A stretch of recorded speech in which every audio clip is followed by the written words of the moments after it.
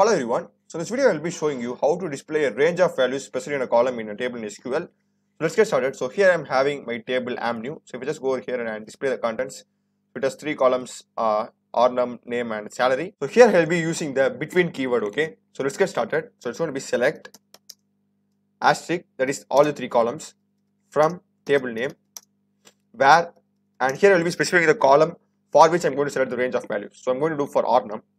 So ornum is the name of my column, and the between keyword, between the value that I'm going to select. For example, I'm going to display the values between 1 and 4, which includes 1, 2, 3 and 4. So between 1 and 4. So this is for int type, okay. So I'm just select it, and I'll be getting displaying of all the values that is present inside the numbers 1 and 4. It's not like that. For example, let me just go over here. It's not the row number having or number, okay. So for example, if you consider 1 and 4, it basically means 1, 2, 3, 4, 4, okay. So even though 5 is present in between this 1 and 4, it doesn't work that way, okay.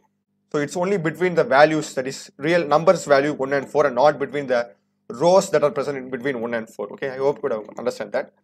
So this is how it works, and I will be displaying all the values between 1 and 4 like this.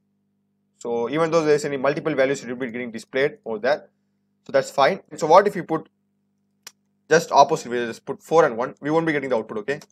So it needs to be continuous, okay, like in the ascending order. So we won't be getting anything in output. So you need to be really careful over here. So what if you want to display for a column that has of varchar or a string type? So here I'm having name over here. So for varchar also it works pretty much the same. For example, if you put from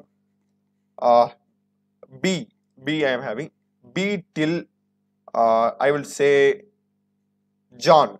So which basically means I'm selecting all the values from alphabet B, and here I'm having John, okay. So it's from alphabet B till John, okay. So let me just do that as well. So it's going to be between B, okay. You need to put, in case it's a varchar, you need to be specifying it within double quotes, and here I'll just change it to name, put name as B, and I'm having John. So you need to be very careful with the lowercase and uppercase. It's case sensitive. So just now.